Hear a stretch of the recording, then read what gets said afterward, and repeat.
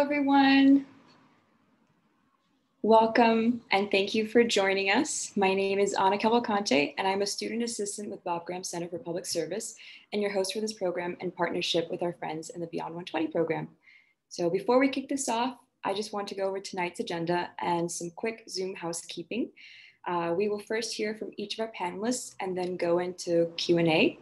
I would like to ask all of us to keep our mics muted unless we're speaking and to use either the chat feature or the raise your hand function to ask questions. Feel free to send your questions to the general chat or directly to me. If you would like to speak, just do the little raise your hand emoji and we'll go in order of that.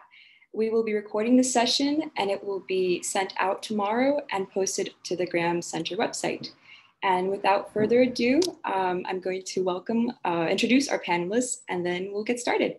So we're pleased to host 3 UF and Graham Center alums to speak with us about their careers in public service in the public health and science sectors.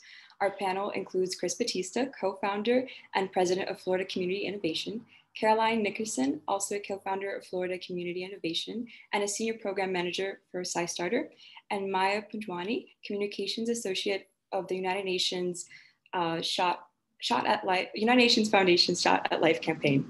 So please join me in a virtual welcome to Chris, Caroline, and Maya. So we'll start off with Chris, and then we'll go around the circle and go into Q&A. So again, while they're speaking, feel free to put in your questions in the chat feature.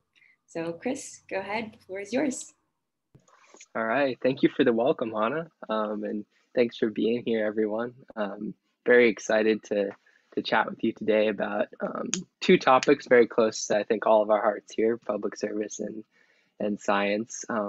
As I understand it, I'm supposed to be the science end of this, and maybe more public service from the others. I don't know, but I guess I'll get started with my background at the Graham Center, and maybe kind of start the story when I was perhaps in your shoes at UF, and then the crazy adventure that's happened since, in case that is helpful to anyone. So I graduated UF in 2019, got involved with the Graham Center my junior year.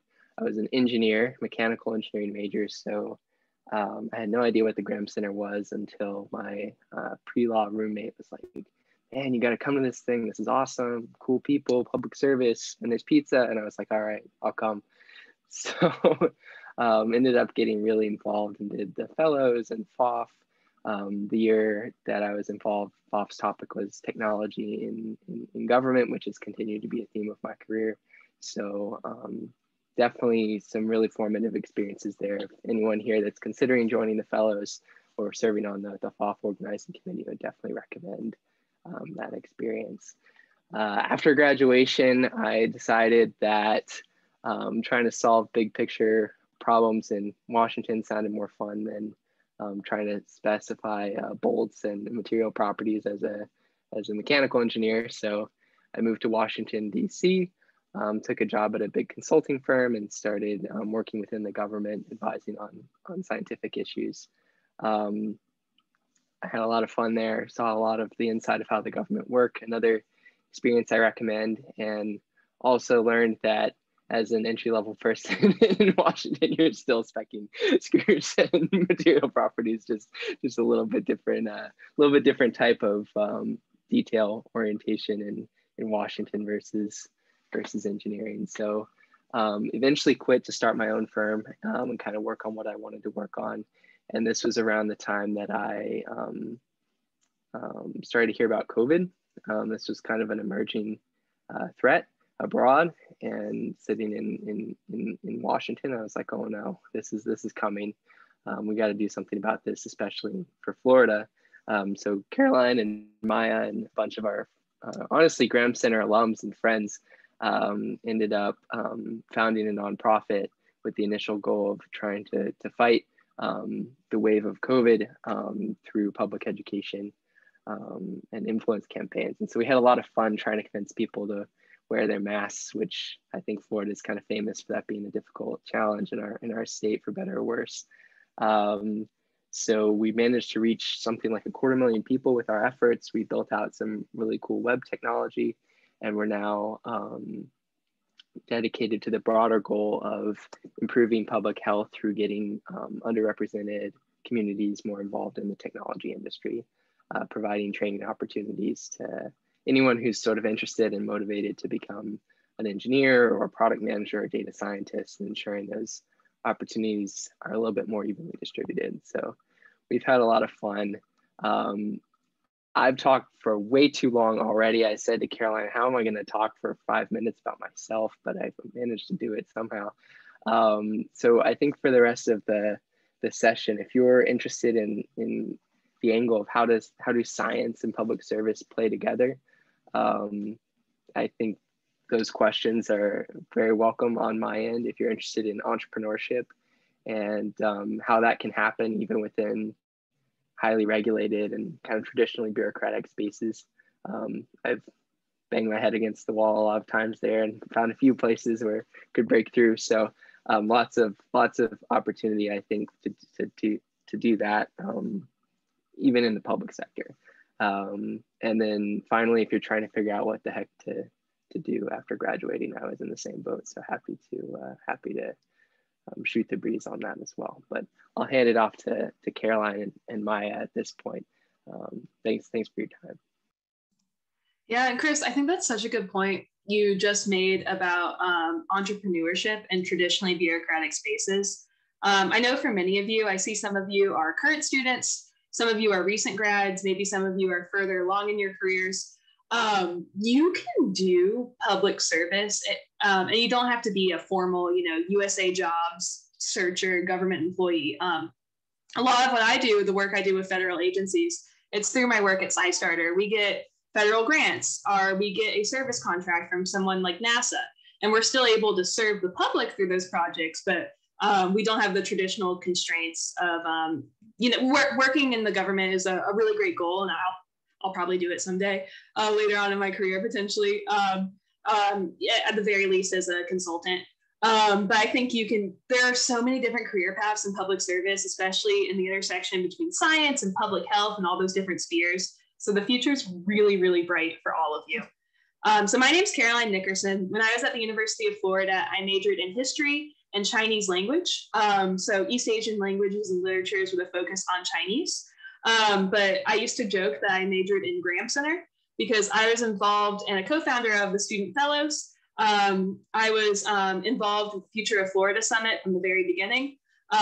Actually, the person who started the Future of Florida Summit, Natalie Martinez Varela, she and I started the Commission on Local Debates together. So the Graham Center, for those of you who are current students, it's a great place to make lifelong friends who you can come up with cool ideas with and make a positive difference with for forever. But Natalie did the Future of Florida Summit. And for those of you who are recent grads or who are further along in your careers, I would definitely still get on that Graham Center mailing list because you can come to events like this and still make connections that way. So that's my plug there. But I did Future of Florida Summit, which is a conference, which is actually where I met Chris.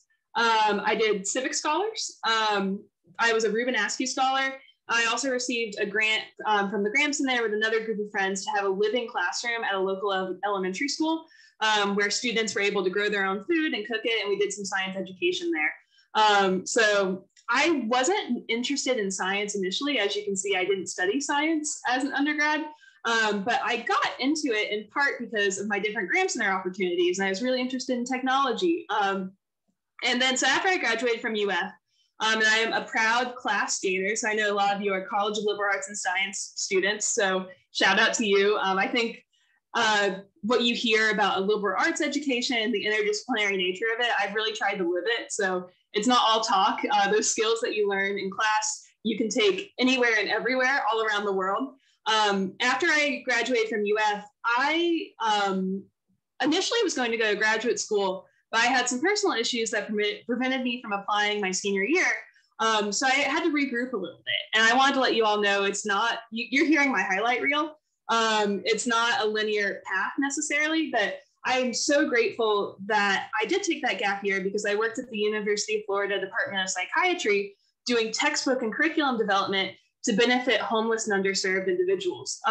So that's something that meant a lot to me. I still volunteer with them. I work with the UF-VA Bioethics unit through them. So I'm deeply, deeply grateful for that. And I'm really glad that I had that unexpected gap year. After my gap year working at UF Psychiatry, I went to American University in DC, where I received my MPP, my Master of Public Policy degree, and where I also, for a brief period, did some work at the DC Mayor's office, the executive office of the city administrator, in their policy lab. And I didn't stay there for too long. It was just a one semester assistantship through my university. I started working at SciStarter. I kind of I volunteered my way into a job at SciStarter because initially I was just blogging, and then I started getting more and more responsibilities. And then all of a sudden I'm managing all these different programs. I still work at SciStarter today. That's my full-time job now. I manage the Become a Citizen Scientist to Protect the Planet program for Verizon. I work with NOAA and a number of the National Oceanic and Atmospheric Association and a number of science centers and museums on programs where volunteers are able to monitor climate impacts and environmental impacts. I manage the Girl Scouts journey, where Girl Scouts are able to get a badge for doing citizen science, and a bunch of other things. There are quite a few different programs to do at SciStarter. No 2 days are the same. But you might be wondering, what is citizen science? Citizen science is public engagement in real scientific research. So that could be water quality monitoring. That could be playing a video game to accelerate the search for a cure to Alzheimer's disease. And citizen science isn't necessarily overlapping with, public service and with policy, but I think they're very complementary. And a lot of the projects I work on get to connect the two when you're working with a community so they can understand their environment. Or they could document what's going on with their water. Or if you're, I think accelerating the search for a cure to Alzheimer's is a public service we can all get behind. And many projects are run by federal agencies or different governments worldwide. So there are so many different ways a member of the public can become meaningfully involved with science. That being said, there are some projects where people are just swabbing their belly buttons for microbes, and that's just kind of a fun project. Because we're all curious, right? We all love learning about the world around us. But there are many projects that I think have clear public imperatives and are really, really important. So if you go to SciStarter, you can find a project that works for you, and you can become a citizen scientist no matter how old you are. I work with everyone from Girl Scouts to retirees. So it's, I would definitely go ahead and get started there. That being said, for fun, I get to work with Chris, and I've worked with Maya on this too when we started FAIR, as Chris was talking about. It was originally the Florida Alliance for Response to Epidemics, but we jokingly started calling it the Florida Alliance to Respond to Everything. So we ended up kind of adapting it and changing the name to Florida Community Innovation, which you'll see on my Zoom background. We still have all the material from FAIR up there, those public education campaigns that Maya and Chris and I and all of our friends work together on. But also with FCI, Florida Community Innovation, there's a resource map that you can explore that we've collaborated with the Central Florida Foundation and the United Way of Northwest Florida to produce to connect people to the resources they need, be those food banks, be those COVID tests, or any other resource that is showcased by those organizations. And that map, we are redesigning it, we are honing it. So if you have feedback, don't be shy about letting us know. So in terms of, so as you can see, I've done a few different things. I do pageants for fun. So I was Miss Louisiana Earth, and I was the Grand Prize Scholarship winner this year at Miss Earth USA. And I actually use that as a tool for public service and science because I was able to make my platform all about citizen science, resiliency, and understanding the environment around you and making a difference in your community. So there's no right way and no wrong way to engage with the public. That being said, I'm just so grateful for the ties the Graham Center gave me. I'm grateful for everything that I learned, for the legacy that undergirds the Graham Center. For those of you who aren't actively involved, one way I actively got involved is I just started showing up in Q Hall, and all the opportunities kind of materialized from there. And I think the greatest reward of that is the friendships. So working with Chris and working with Maya is really a privilege. So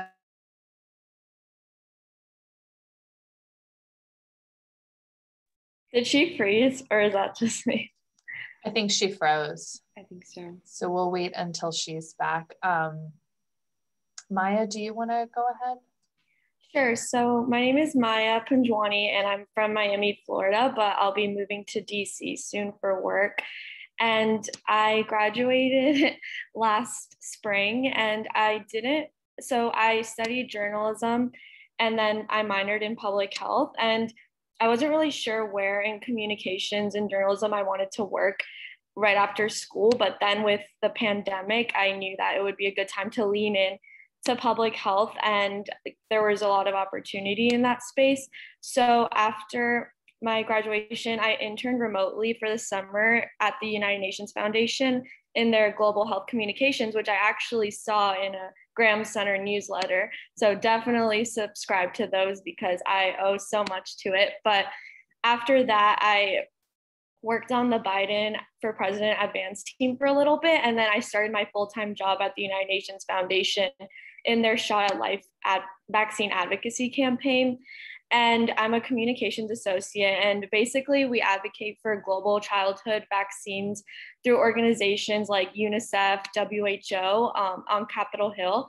And then, so what I do specifically is I help with the communications that we do with the public, whether that be through social media or our corporate partners like Walgreens, and then also with our grassroots advocates that lobby on the Hill for vaccine access. And while I was in college, I was really involved with the Graham Center. I thought that was so funny what Caroline said about majoring in the Graham Center. So I can go a little bit into my experience there. But other than that, I interned at the New York City Mayor's Office of Correspondence. And I also owe that to my mentors at the Graham Center who helps me get there, like Dr. D and others. And also Marianne spoke with me when I was looking into all of that. And then I also interned for Michelle Obama at the personal office of the Obamas, which Caroline had sent me the posting to that. So honestly, the Graham Center has just helped me so much throughout my career path. And I was a student fellow since my freshman year, and then I became the director of special projects. And in that position, I was able to host our first campus conversations event, which I know we've had some afterward, even after I graduated at the center. And I had represented the Graham Center at the Harvard Kennedy School at a politics conference. And after that, I thought it would be a good idea to bring an event on campus that helped promote dialogue among students about hot topic issues at the time. So we did an event discussing mental health resources and free speech zones on campus. And I believe it was gun safety was the other one. But that was a really good event that I was able to collaborate with other students and also administrators. And I've definitely spoken about it in interviews. And then also I helped write for the Let's Talk Gainesville magazine on local issues. And Chris and I had written something together about science, which was published in the Gainesville Sun. And we later turned this into a podcast. So I helped with another Graham Center alum host an episode on mental health. And then we both started our own podcast just about graduating and being in our 20s and post-grad life. So we definitely got our feet wet with the Graham Center and the Let's Talk Gainesville podcast. So that was a really cool opportunity. Another thing that I did with the Graham Center was I helped host a human trafficking symposium, and I really enjoyed that. And I didn't even really know much about human trafficking before that. So when I was home one summer in Miami, I got involved with a local nonprofit that deals with human trafficking and anti-domestic violence called No More Tears. So I don't even know if I would have been interested in that if it wasn't for the Graham Center. So lots of props to the Graham Center for everything. And then my last year, I attended the Future of Florida Summit, and that was a really great experience as well. But yeah, overall, I have really enjoyed all of these panels. I know Jerry Bruno was in the last one talking about the New York City Urban Fellows Program, and that was something that I had applied to after graduating, but with COVID, it didn't really work out. But definitely, I think we'll get into advice in the Q&A, but I really encourage everyone to take advantage of the newsletter and also join organizations if you can. I know it might have been a little tough this past year with the pandemic, but as things are opening up in person, just try to get involved, because I think that those experiences in the long run helped me a lot more than what I was learning in the classroom, and just gave me more to talk about in interviews and in networking and things like that. And then apply to every opportunity, even if you think you might not get it. Caroline had sent me that posting that the Obamas wanted interns and you just needed to send your cover letter. And it was a long shot, but somehow they picked me. And then they even had another girl from UF the following semester. So it's not impossible. And then also message people on LinkedIn who have jobs that you're interested in, because I messaged Mia, who works at the United Nations Foundation and was a Graham Center alum, and she was able to connect me and help me get in. And that was just an invaluable relationship. I never met her in person, but through the newsletter and everything, I was able to do that. And also my last little tip I'll give is just when you are doing interviews for different things, I suggest that you have a lot of good questions prepared on your own, just because I found that a lot of my interviews, including the one for the job I had, it was a few questions that they asked me. And then the rest of the time was they wanted to get a feel of how interested you were. And it was just like, ask us all the questions that you have. So yeah, those are a few of my things, and happy to open it up to the Q&A. And Maya, really quick, that's such a good point about the interviews. My big tip is never ask a question in an interview that you could Google. Like ask like an actual real question. One example I always use is Lindsay Casasus, who's another Graham Center alum. When she was interviewing for Brookings, the question, because at the end of the interview, I'm sorry for the thunder, everybody. At the end of an interview, they always ask, like, do you have any questions for us? Ask something that you can't find on the internet. Like she asked, like, how often do your research divisions interact with your social media divisions to, tell your story and spread the word about the work you're doing in a meaningful way? So that's a question that she couldn't find on the internet. So I think that's a really good tip there. And also everyone should follow Maya's podcast. I was a guest on it for the Gen Z versus millennial debate. And Maya, who would you say won for the Gen Zs versus the millennials? I think it ended up being more of a discussion than a debate, which was nice. You guys found a lot of common ground. But yeah, on Uncharted 20s, the podcast that I have, we also interviewed Cale McCall, who is a former Graham Center alum, and he talked all about cover letters, interview tips, and setting yourself up for professional success. So yeah, we love having Graham Center people on. Thank you all so much. Caroline, I'm sorry you got cut off. Would you like to finish up, say anything else? No, I was trying to say I'm passing the mic to Maya, so I got cut off at like the perfect time. Well, that's good then. Thank you for those tips as well. So if anybody has any questions, feel free to put them into the chat or use the raise your hand function.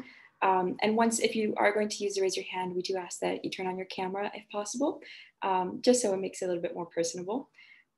While people are coming up with their questions, I can get us started. And I guess you guys kind of touched a little bit there on tips, but what skills or qualities are you looking for in a job applicant, and what sets them apart from others? So kind of this could be from your perspective as you as an applicant, of what you experienced and the feedback maybe you got once you were hired, or if you have been a hiring position, what have you looked for? I think Maya should take this first, because Maya, I know that you were looking at internship applications recently at Shot at Life. Sure, yeah, we just hired some interns. We had a lot of positions posted, and something that kept coming up was just being a good communicator and showing initiative and interest. So we were really surprised about how many people didn't follow up with a thank you after an interview, which I think that's just not a red flag, but you just think, oh, is this person going to be a good communicator with our advocates and our partners if they don't even, follow up? So that's something to keep in mind, like a basic thing. But do your research on wherever you're applying, and definitely, for example, when I was interviewing for my internship, I Googled my interviewer, saw she was featured on a podcast talking about a COVID-19 response fund that they were working on at the time. And so I asked her questions about that, and it just shows your interest. And I would say, I guess, don't be too nervous. It's just a conversation. And at the end of the day, you're a great applicant. I mean, if you're involved with the Graham Center, there's so many little anecdotes to talk about. You can practice different scenarios, like practice questions that are like a time you worked together on a team, a time that you had to work on a project on a tight deadline, times that you were a good communicator or writer. Writing is really important, which I'm really grateful for my journalism background in that. And also just meeting deadlines and yeah, those are just some of my tips. Yeah, college and liberal arts and science Gators, you have an edge on the writing department. So definitely leverage that, like mention those communication skills. And then Chris, I know I would say you're really good at job interviews. When you get in those job interviews contexts where you have to like do a task for people, maybe you could give people advice about that, because I see that becoming like increasingly common. Yeah, I did one of those last week. Sure, I don't know if being good at job interviews is my favorite skill, but it's certainly a necessary one. I was thinking through this from the perspective of when I'm trying to bring someone on to an organization I'm running, so I'll answer both your question and from that perspective. I think it's probably the same answer for both. What I'm looking for when I'm trying to hire a subcontractor or evaluate someone to see if they're a good fit for a nonprofit team, and what I try to present when I'm completing homework assignments and in interviews are a couple things. I think the first kind of baseline question is like, do you either have the skills you need for the job, or can you learn them within a period that's reasonable? So showcasing your skills and honestly thinking ahead a few semesters so that you have time to convincingly train in the skills that are going to get you hired, I think is probably one of the most important things. If this is a mostly like liberal arts and sciences crowd and you're interested in kind of policy and communications jobs, then maybe like more on the policy side, you might be able to do something quantitative, build up a portfolio piece where you're doing stats or something like that. Or if you're on communication side, maybe you can do some creative work and demonstrate your portfolio of work so you can come in confidently and be convincing that you know your stuff from the skills perspective. Something that I thought through last time I worked on one of these assignments, that would be my second point, is to echo Maya, it's also what are your soft skills, which is a super loaded and overused term, but like what are your communication and emotional intelligence sort of capabilities that you're demonstrating both through your written work and the way you interact with the interviewers. I would say most sort of really desirable jobs that at least I've interviewed for or I've pursued have required both of those sides. You have to have the skills, but to kind of close the deal, you have to be able to build rapport with the organization and demonstrate good judgment, especially if you're in a policy or client-facing position. You know, thinking about my consulting firm, if I'm looking at two folks and one of them demonstrates excellent judgment and composure around me, you know, and just general considerateness and ability to work with people, I'm going to be much more likely to want to put that person on my team in front of my client or lawmaker or whoever. And that's a skill that can be learned. That's not like, you know, some sort of magical, it shouldn't be some sort of magical mist or something that one person has and one person doesn't. It's really mostly about listening and trying to understand where the other person is coming from, and then being responsive and figuring out how you can work together to help. If you kind of bring that attitude to an interview, that can be really helpful. And then the last thing I would touch on is just interest. You know, companies and academia and even public sector areas are looking for folks that are interested in what they're doing, like genuinely interested in it, because those people are going to stick around for longer, you know, put more of themselves into the work and produce better results in a lot of cases than someone that is disengaged or doesn't really, isn't where they want to be. So like, I never want to like hire someone into a position where they don't want to be there. They don't feel like they're growing from the work. So if you are really interested in the topic and you know, you have prior readings, a lot of students are sitting on, I've read all of this stuff about this topic because I love it. And then that never shows through in the interview because you focus narrowly on the question. So if you can find a way to demonstrate your interest and your background in the topic, and that goes back to thinking ahead a few semesters and building up that interest and background, then that's super convincing to a hiring manager, because they're like, wow, this person really knows their stuff and they're interested in it, and I'm going to learn from them. You know, most people in management positions are relying on their junior staff to know a lot of the substance. And so if you can show up and prove that you can provide that by what you already know, that's another huge foot in the door. So that's super long answer, but I hope that's maybe helpful. It's a process. Interviewing is just a process, and you can be learned and it can be prepared for it. It's not this scary thing that happens at the end of the semester and you roll the dice. And if you're, you know, my hair is always messed up. It's not like if you roll into the interview and your hair is messed up, then like you don't get a job. I feel like that's kind of how I thought about it as a student. It was high stress, but it's definitely something you can prepare for and you know, leverage your skills that you already have to your advantage. I think messy hair is kind of the norm in science fields these days, based on the people I work with. One really quick thought on the subject of like entering the workforce or like applying for internships. You can make a positive difference in pretty much any job. I was initially hired at the psychiatry department at UF to answer the phones. And it ultimately became a textbook and curriculum development position. So no matter what your role is, or what your job description is, like I promise you, you can find a way to brighten people's days and do good things there. And then my big piece of advice too, for people, especially if you're entering like science and public health fields, and you might be doing things that you didn't necessarily study in school, try up front to negotiate for learning time on the job. So ask them if they're gonna like pay for you to get additional certifications or to learn a new language for data analysis or things like that. I know for my job, I'm able to go back and get my PhD at the University of Florida in agricultural education and communication.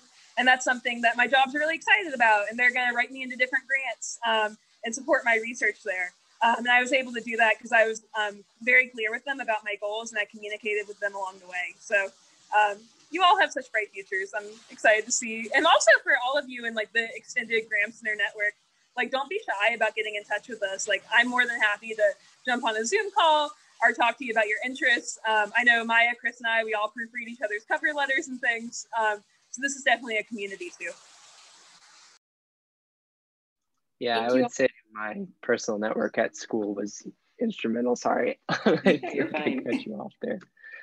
I was just going to second that and say Maya and Caroline and the other folks I've met at the Graham Center, you know, have been instrumental. So don't feel like it's also a solo journey or a competitive thing. You know, ideally you want to get your team in your corner. And I can remember too many times it was, you know, the last hour before the application or grad school app was due, and some friend in another time zone was up late, like, okay, yes, I'll do one more edit on your cover letter.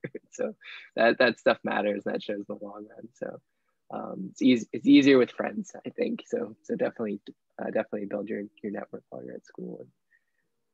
I definitely agree with that. Thank you, all three of you, for that answer. And Chris, I do that as well. Caroline, sending out cover letters and resumes to friends that I also made through the Graham Center. So our next question is from Gus. Gus raised his hand, so feel free, Gus, to unmute yourself and ask your question. Yeah, hi everyone. Thank you for taking the time. I really appreciate it. I have a question specifically for Chris. As someone, for example, I really want to get into data analysis, but I don't have as much experience as, for example, computer science major or someone who majors in statistics. So what would you say would make a strong applicant in order to break into that industry, yet, despite having a disadvantage in terms of course load, in terms of experience with different languages and stuff? Yeah, Gus, thank you for that question. That's a really good one and kind of fun to answer. I'm also a person with interests all over the place. I kind of made the opposite transition, you know, coming from a very technical background into more strategy and policy. It can be done. So if it's encouraging to hear this, when I was at a big four consulting firm working in the State Department, we had a data science group that was almost 100 people. And I would say probably like 30 of those people had formal computer science or statistics backgrounds. my boss was a political science PhD who had finished his PhD in England and was just really interested in data analysis and taught himself. So I think data science and the software engineering field more broadly is one that you can break into. As to your question, which is how, I think there's two answers here. So the first one, kind of echoing my previous thought, is you do need like a foundational baseline of technical skills. I think when you get into like a real environment, like at the data shop at the State Department, for example, no one knew everything. I got in there and I didn't know some basic statistical functions that people were, taught me on the job. And I had a multi-year career as a software engineer before that. So you definitely, in like a real work environment, it's networked. So you don't have to know everything. Your peers are going to help you, but it's more of like, can you contribute to that environment when you get in the door? Do you know the basics? So I'm a big proponent of project-based learning, and I think this works well for the recruiting cycle. So there are some basic like Python and R courses that you can do to get a baseline and get the basic foundations. I think you could complete those alongside regular coursework within a few months or a semester. You could get some baseline under your belt. And then at that point, it's just what problem do you want to solve? And so this gets into the second big point of this answer, which is you can leverage your unique experience that someone like me doesn't have in this field. So if you and I both walked into the State Department, interview, you would have a ton of like political science and writing, and I don't know if you mentioned your major, but you have a lot of social sciences. And honestly, probably bigger picture, knowledge that an engineer isn't necessarily going to be educated on in undergrad. So after you build that baseline of like, okay, I can write a for loop, I can, I know what, univariate analysis is, then it's like, how do I set myself apart with what my competitive advantage is? So if you're interested in something, if you're interested in, say, international migration patterns or something because you're a geography major and that was your minor, then do a data project on that topic. Like find government data sources or find existing open source stuff, do a project that shows migration patterns in a new way, come up with a new graphic, write a notebook, walk the reader through all the thought process that you took and be prepared to talk about that in an interview. And if you can layer together that, what industry calls domain knowledge, which is what you're studying and what you have work experience in, with enough technical knowledge, then you actually become an even more attractive candidate than someone who just has deep technical knowledge. Did that answer your question? It was a bit general. Feel free to follow up if I can answer something more specific. No, I definitely think you answered it, and you got the political science thing correct. So I guess I do give that vibe. But yeah, thank you. I definitely appreciate that. You might want to consider applying for an MPP as well, like a Master of Public Policy degree, because you take a lot of stats classes in that, and you can also use your poli-sci knowledge as an asset. Yeah, and Gus, and also anyone else with like data science questions, et cetera, if we don't get to it on this chat, you can feel free to reach out to me on LinkedIn or online somewhere, and we can talk and can answer more detailed questions. Thank you so much. You go floridainnovation.org and you can find Chris's email there, in addition to information about FCI. Perfect. We'll probably send that link out in the chat as well. So thank you for that. Our next question is from Corey. I see your hand is up, so feel free to unmute, and if you can turn your camera, go ahead. Yeah, can everyone hear me? Yes. Awesome. So I actually had a couple questions, if that's okay. Thank you all for your time. You all have been amazing. I first had a question specifically for Maya, if you don't mind. So I have a little bit more of a, so what stuck out at first that you mentioned that you got the minor in public health. I am currently getting my master's in public health. And so when you mentioned your experience with the UN Foundation, like that really piqued my interest. And I was wondering if you could expand a little bit on opportunities that you saw through there or that you found interesting that you thought might be relevant? Sure. Do you mean like the different campaigns they have or jobs or? Yeah, like campaigns, internships. Yeah. Okay, sure. Yeah, I can send the career opportunities website. They still have a lot of things open right now, but essentially the UN Foundation works on a lot of health topics. Like they have the global health department, which I was in, and then many like campaigns. So there's one that focuses on malaria. We focus on vaccines. There's like climate team, there's gender equality. So a lot of the topics at the end of the day end up intersecting with health, which is really interesting. And kind of when I got the public health minor at UF, it wasn't as sciencey. It was more social science, which I liked. I remember there was one class that we did that was basically debating different public health topics that you wouldn't expect to be public health related. And it's called Critical Issues in Public Health. And the first week, I remember we debated about vaccines, and it's really funny that I'm working in it now because I never really would have thought I was going to. But yeah, the United Nations Foundation, it supports the United Nations. And so different, like for example, the World Health Organization, I believe they just established a foundation to help support them. So it's a really cool place. We also have UNA USA, which is a campaign that is basically focusing on youth involvement with the UN. So if anyone is looking into opportunities to get involved on your college campus, I suggest looking at UNA USA as well. And yeah, I'll send the link now too. Maya, isn't there that UN Youth Advocate? Is that still open? That just closed, but that was through UNA USA, where you speak on behalf of the UN at different events and conferences and things like that. That's super neat. Thank you, Maya. Corey, I know you mentioned you have more questions, but let's go to Arturo and then we can come back to you. Perfect. That's good. So Arturo, go ahead and unmute and ask your question. Hello. So my question, I guess, is directed towards Maya, because she got a public health minor, if I'm correct. Yeah. So I am pursuing a bachelor's in the social sciences, but I have a minor in public health, and I want to pursue that as a career.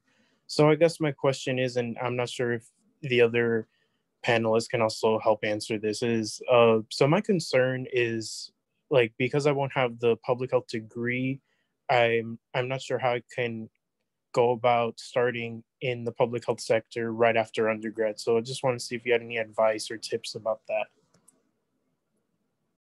Yeah, that's a great question. So even though you think that you don't have a leg up since it wasn't like your main focus, just the fact that you were involved with it at all, I think is super helpful. For example, my cousin, she worked at the New York City Department of Health, and she had no public health background whatsoever, and she thought it was kind of a disadvantage. But even if it's just your minor, just to show that you had some interest, even if you're not studying it at school, I know UF's public health college has like a global health case competition that I took part in, and just you could be any major to do some type of involvement, so that way you have something to talk about when you're applying to these things. But you can always get certifications outside of school on the side. I always see those pop up on my LinkedIn, and just try to get involved in any way you can so you have something to talk about. But I don't think that being a communications major like even hurt me at all with applying to public health positions, just because I showed how interested I was. I created 3 separate resumes when I was graduating. So one was communications focused, one was health focused with like anything I'd ever done related to health, which included like Graham Center, working on the podcast. I was like, oh, one of our episodes was about mental health. And then I had another like politics focused resume. So that's just, I don't know if that's helpful at all, but just try to capitalize on what you have done, and don't be discouraged if you think that you like chose the wrong major, chose the wrong minor.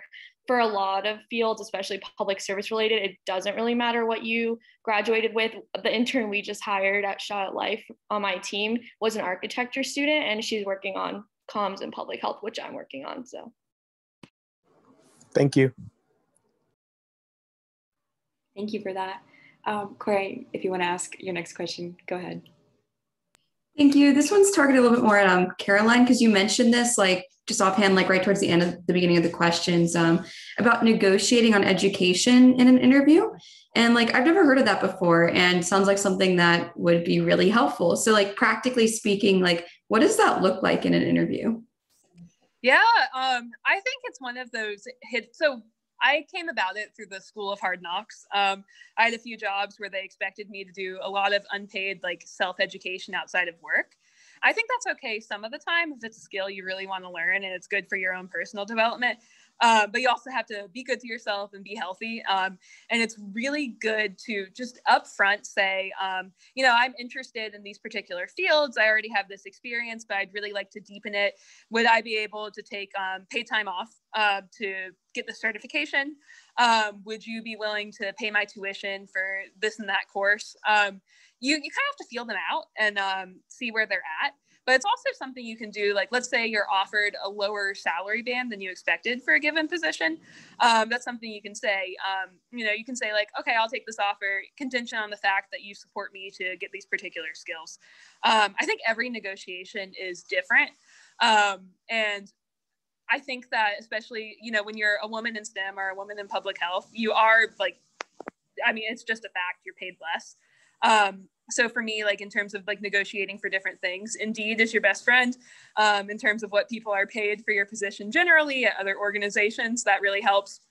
But those educational benefits, just bring that up. Be honest with them about like where you're going, what's next for you, and how you think their organization could be part of your journey, and how you getting these skills could serve their organization's mission. So just a lot of conversations, lots of communication right at the front. Thank you so much. That's super helpful advice, Caroline. Thank you. So I see that Emma, you have your hand up. Feel free to unmute and ask your question. Thanks, Anna. And first off, I guess thanks to the three of you for taking time out of your week to come and talk to us. My question, I guess, is directed toward Chris, but anyone can answer it since I know you all have like some sort of background in communications to a degree as well. But to Chris, I was wondering, how do we go about improving the gap between academia and scientific research and policy? I had a GIS professor this past semester, and he does research on the spatial distribution of disease. And he mentioned that many times research doesn't get shared with policymakers. And, you know, at first thought that doesn't make any sense, but then you think about it a little bit more. And yeah, a lot of the times academia and, you know, any sort of research paper, it's not accessible in the sense that, you know, there's a lot of really confusing jargon, and a lot of people aren't looking at it from the lens that, you know, you've been doing research on this one thing for the past couple of years. And so it's just inaccessible a lot of the times. So how do we go about improving that gap? Because you would think, you know, that that's information that policymakers really need, but maybe they don't understand it. So how do we just bridge that gap? Yeah, thank you so much for such a thoughtful question. It sounds like you've had some really interesting course experiences with that too. I'll say up front, I don't know if I have the answer. This is a big social challenge, but I'm happy to think through some examples from what I've seen and some thoughts. I think some of the like driving mechanics of this are an incentive misalignment in research, where it's sort of you get your funding based off of, you know, sort of folks in your field liking your papers and meeting your milestones for your funding agency. And so extension and communications becomes sort of one more thing on the to-do list of academics who already have 10 million more things than they can do. Maya's mentioning to me here, I haven't talked yet about, I currently work in academia. I'm a research scientist at the University of Hawaii, among the other things I'm juggling. And so I think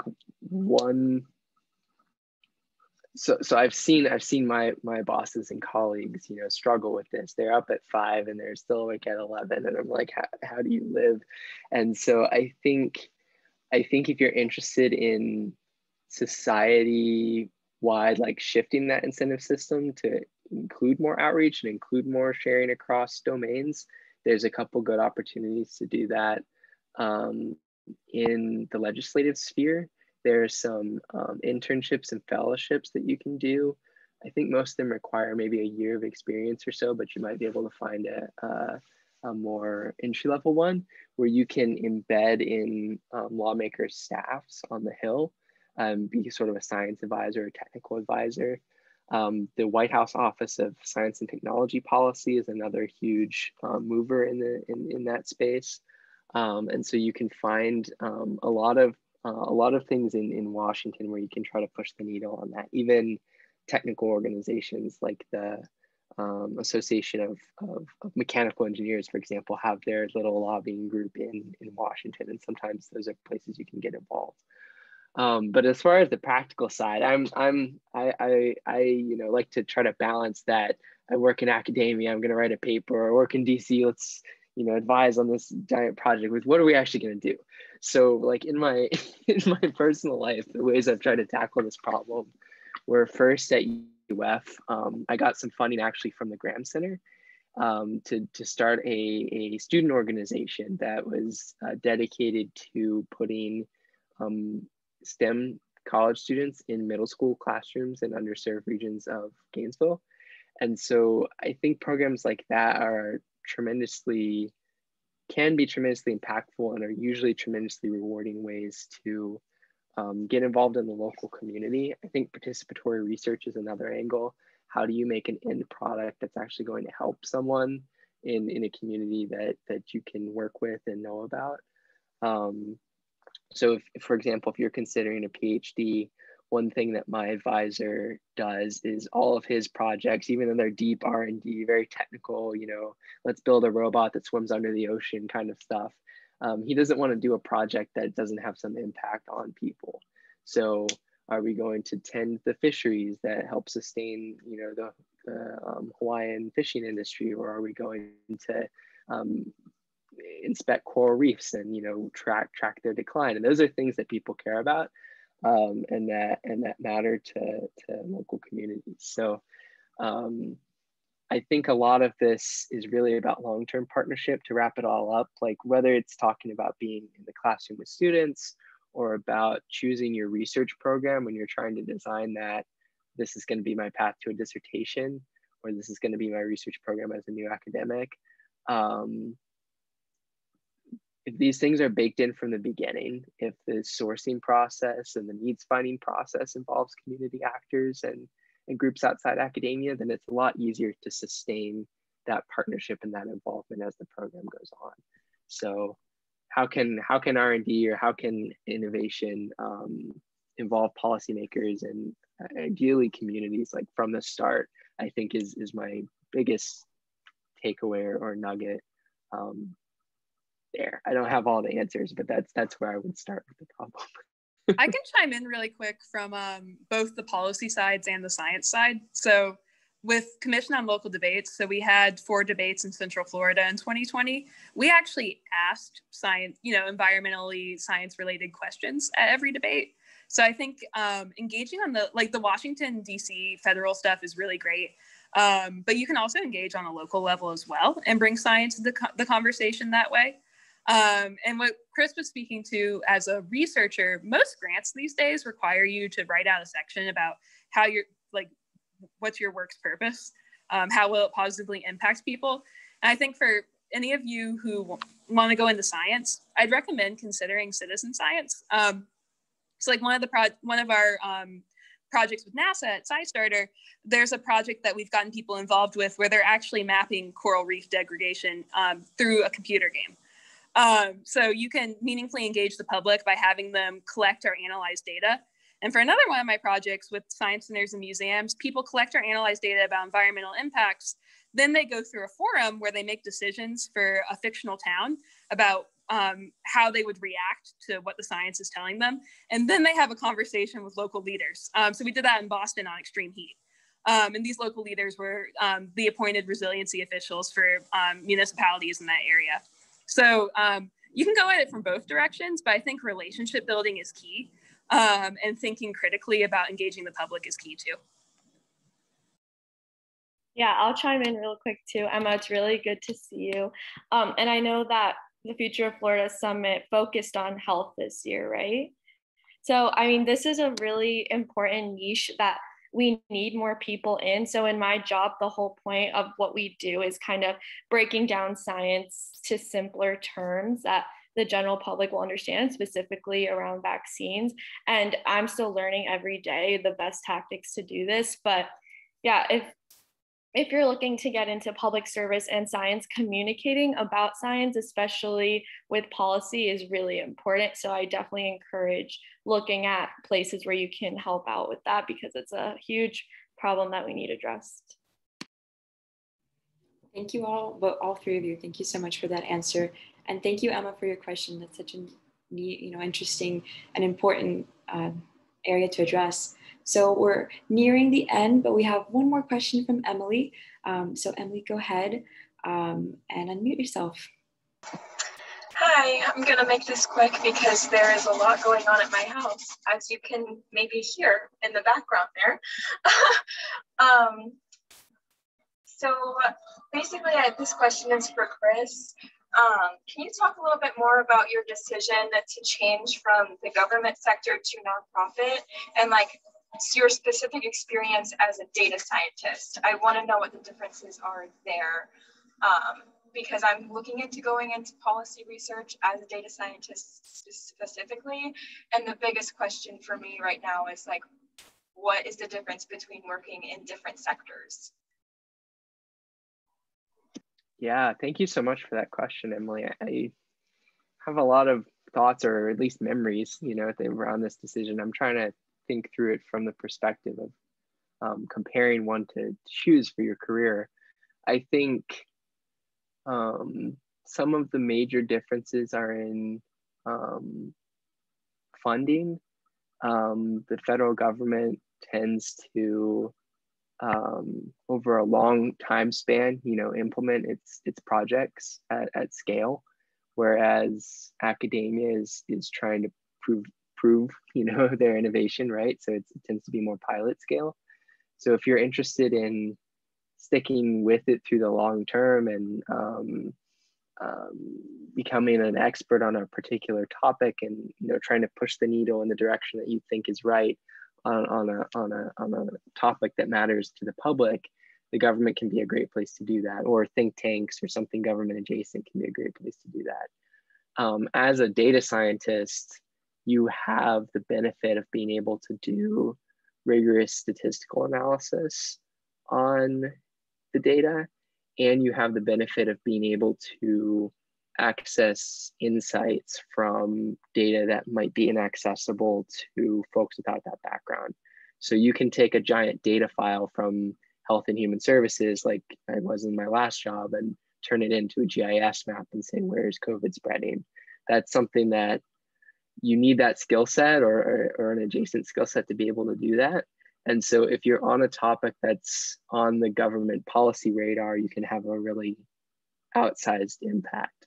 When I was at State, we were working on the COVID-19 data analytics team, and our product was being viewed by 50, 60,000 diplomats. And so I was 1 year out of school. So, the government has this like massive scale that you kind of don't see anywhere else, not even in industry a lot of the times. But academia has a lot more freedom. So to answer the second part of your question, I'll wrap it up quick. I know we're at time. Working in the government, you are, as I kind of joked about earlier in my intro, one of something like 1 million civilian employees of the federal government. I was in a huge data group of 80 people. And so you kind of have to, hew to the program, and the program was probably set by Congress like 5 years ago. So that doesn't mean there's not a place for principled dissent, or for adding your skills and your unique like competency to the program, but it is a little bit more structured than academia. When I switched to academia, I went from owning one data source of 6 data sources into one merged to one dashboard that, in this huge team, to you know, my advisor saying, what do you want to think about? And it's a lot more entrepreneurial in that way. It's like, well, I'm curious about biology and natural systems. I want to apply my data science skills to understanding human health at scale through, you know, the smallest scales up to the biggest. Okay, great. Find a problem. You know, and so you have a lot more freedom in academia. And if that's something you value, you know, sort of being able to go your own way and control your time and publish your results, still within the funding priorities that were probably set by our data science friends in the government at some point in the past, you know, then academia can be a much more free form and open route. I think they're both really valuable and they complement each other. So if you're interested in policy and data, I mean, you can do that at any major university, you can do that in the government, you can do that in think tanks, and honestly, some of the most well-regarded people rotate around through the course of their career. So you definitely don't have to pick one path now, just whatever appeals to you, whether that's freedom or being part of the big journey, or trying to influence in the think tank route, if that's your thing.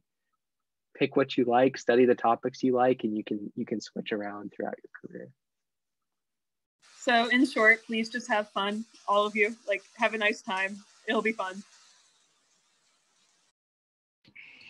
Thank you for that. So I know we're at time, but I did want to ask Mikhail if he wanted to ask this question, but it seems that he just disappeared. I think he might have logged off. Or no, there he is. Mikhail, do you want to ask your question? Yes. Go ahead. Yes. I'm so sorry about that. I wanted to first off thank everyone and apologize for being the last one. It's going to take forever. But this question is actually directed to any of you. And I wanted to ask, when it comes to founding or initiating a program such as the Florida Community Innovation or the Commission on Local Debates, or even the Maya's Uncharted podcast, how do you guys find that gap or that hole for such a program or mission statement in the first place? Well, nobody does it alone. So I think that's the biggest thing. I think a lot of these ideas come from brainstorming with friends. So like Maya brainstorming with her friend Sarah about like what message they want to send into the world. Chris just put talk to the community. That's such a good point. With FCI, we iterate that. Our keynote thing is the Florida resource map. And we kept on iterating it based on user interviews or what we were hearing from our partners at like the United Way of Northwest Florida. And yeah, Chris said, validate the problems you think you have against what the community is telling you. That's such a good point too. So I think it's just, it always comes about from your partnerships and your collaborations and the things that you all see together. Yeah, and I think the thing for all of us is our hobbies are kind of starting these public service projects. So it's just a fun thing to do, but it's also like something you can share with your professional colleagues that you're doing too. And I definitely encourage doing that. It sets you apart, and it just great growth for yourself. Like just you learn so many new skills and everything outside of your work life that you maybe wouldn't have otherwise. Start it with your friends at the Graham Center. Apply to be a student fellow or do one of the Graham Center programs. And then I promise you lots of amazing Save the World projects will come your way. Okay, thank you so much, guys. Thank you for that, all three of you. Thank you so much for this whole evening and for taking the time again out of your busy schedules, you know, on a Tuesday night to come speak with us. So thank you, and thank you everyone for tuning in. Marianne just put in the chat a little bit earlier that we'll have another program on July 8th, and that I'm also looking forward to that. So feel free to RSVP and have a great evening. Thank you again to our panelists. We'll be sending out the recording tomorrow by email, and I think their contacts as well. So thank you all. Thanks, Anna. Go Gators. Thank you, everybody. Thank you all. Have a good night. Thank you. Have a good one, everyone.